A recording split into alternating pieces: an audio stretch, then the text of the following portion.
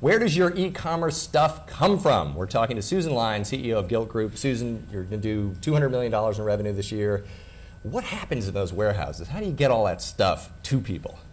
Well, we've got a big picking and packing team out at the Brooklyn Naval Yards, but we just started working with another company, and we opened a second warehouse up in Andover, Mass. that uses the Kiva robots, which, if you haven't seen them, are incredibly cool.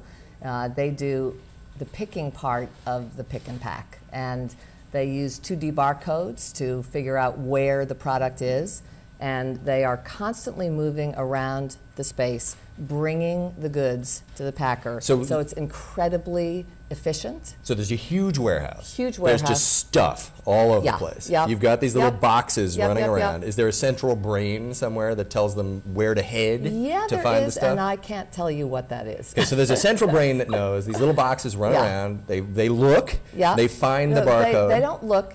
They find the barcode on the floor. So on the floor. They are sensing it where it is, and they bring that pallet over. With lots of stuff, with not lots just of in stuff, order. Absolutely.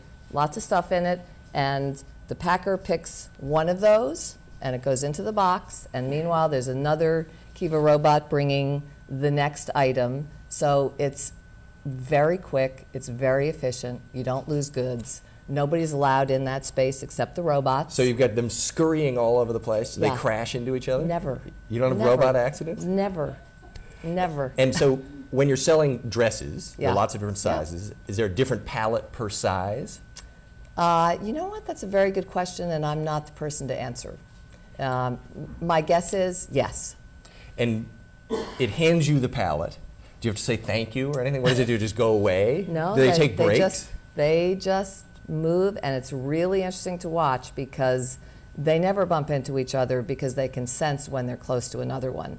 And it is programmed so that the item that is needed first gets the right of way. And you watch these things, they move, it's like a dance. And if you were in there, would they smash into you or they sense you too? Well, you're not allowed to move into that space. I see, it's just the Kiva robot space. Yeah, okay. This is robot space. And so how are they powered? Do you have to plug them in at night, charge them up? Again, good question. How much do they cost? A lot. They do? Yeah. Like Kiva what? is a great company. Actually, Zappos uses them too. And you should get them on. I'm sure they'd be happy to explain. So do they ever blow it and bring you the wrong stuff? And what do you do if that happens? It is so rare for there to be an error with the robots. Humans are much more prone to error. Right, so somebody puts the wrong barcode on, it brings you the wrong stack. So you've got the robot sitting there. You know it's the wrong stuff. I mean, do you have a conversation with it?